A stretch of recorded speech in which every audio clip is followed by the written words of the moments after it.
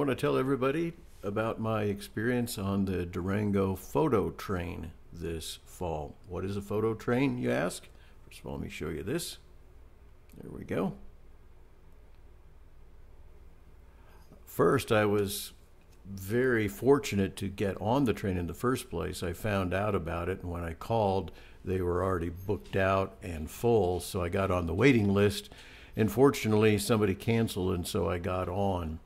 Photo train is a special event in the sense that it stops during the train ride from Durango to Silverton and Silverton on the way back. So it's really cool because what happens is at each one of these stops that they've got lined out, they stop the train, all of us photographers get off, we quickly set up our equipment, and then they back up the train, and then when they give the ready signal, the train comes toward us. And so we're all set up there with our tripods and cameras and clicking away. And it's called a run-by. And there's probably about 10 on this particular trip. So it was very unique and different in the sense that this train stops, whereas the regular passenger train does not stop. It simply goes from Durango up to Silverton, makes a stop there, and then comes back. So for photographers, this was a lot of fun.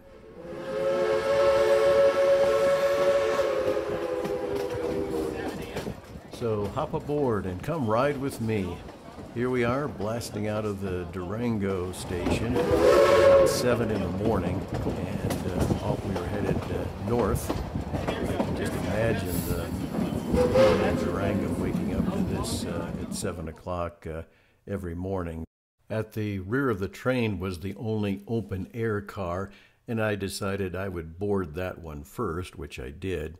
I thought it was a good idea, which it was for about 15 minutes.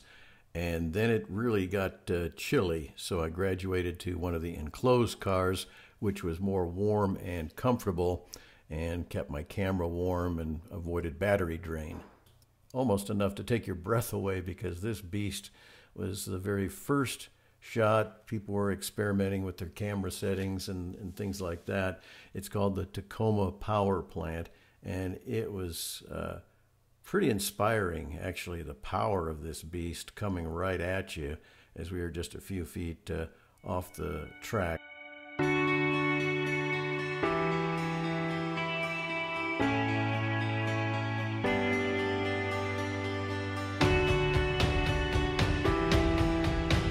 This was one of my favorite run-bys. I don't know exactly what the formal name is, but I call it side steam. A really cool effect that netted this photograph. Most of the time the train would give us 2 run-bys, so we'd have different angles if you wanted. And so on this particular shot I was on one side of the tracks, and then another time I was on the other side of the tracks, just for different viewpoints.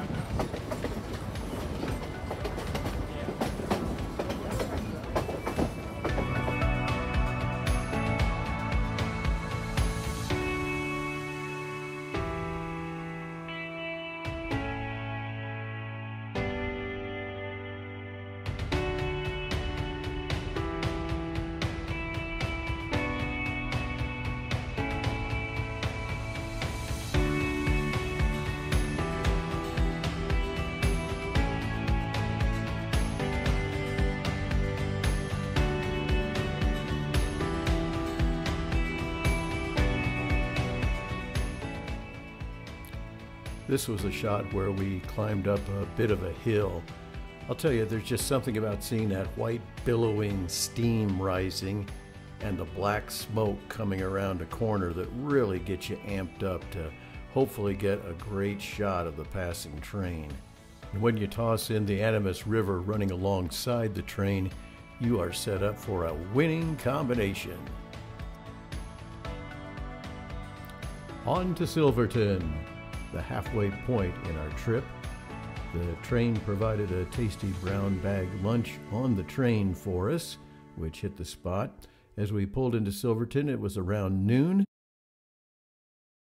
This was our fifth run-by, called the Arcade Building, as you can see, here in Silverton. The crew was happy to pose for a few photographs, but we didn't take too long for that, and we headed back down to Durango.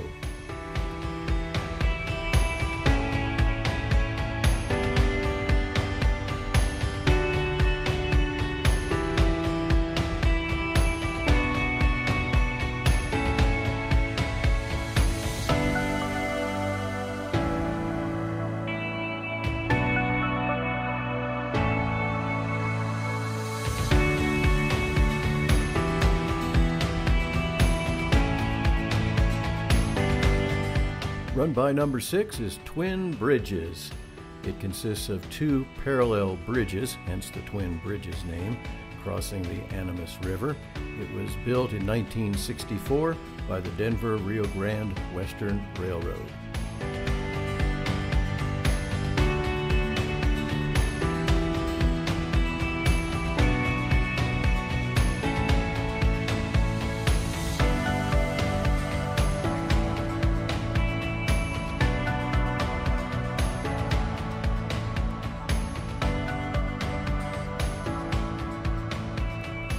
On to run-by number 7. It's called the Needleton Tank, which is that big water tank that you see. It's no longer working. It hasn't been functional for sometime in the 1960s, the crew said. It is a neat photo op. As you can see, many of the photographers in our pack were positioning themselves closer. I was kind of in the middle, and then there were several photographers in the back of me, so it was kind of jammed up there, but we did the best we could. It was neat. The water spout that you see on the tank is no longer functional, but the crew members put it down to kind of recreate for photos how it would have been back when it was working and the train would be filled up with water.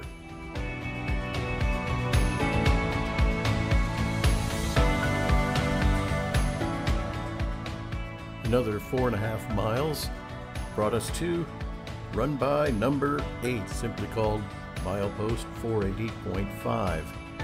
This was a neat one just because of the gorgeous San Juan Mountains in the distant background, blue skies, a lot of clouds. The autumn colors were pretty much past prime, but nonetheless, this was a lot of fun because we got two opportunities at this run-by, so I stood on the right side of the track as the train was coming forward to me, and then I did a rapid burst of photos, and then on the second run-by I hopped onto the left side of those railroad tracks and pretty much did the same thing.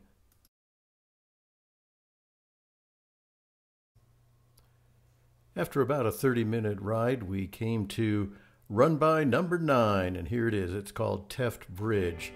This was a beautiful one because we had, again, the Animas River below the train, and the train just steaming across this old bridge. This was one where I would have loved to have a little bit more time. It was kind of crowded where we were shooting from, so I didn't have the best vantage point because I had a couple photographers right on my left. We were pressed for time, so we all had to pile back into the railroad cars. Fortunately, I saw this view as the railroad car had stopped, and I managed to rush to the back of the open-air car and snap off this photo before we headed to our final run-by.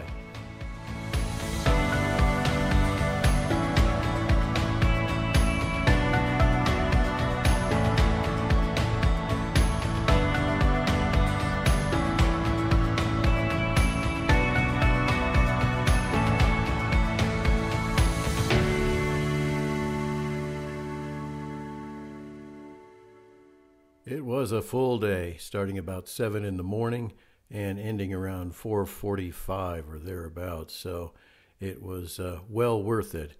The cost of the trip was just a bit over $400. And if you have any comments or questions about the trip, by all means, feel free to leave a comment or a question in the section below, and I will try to answer it.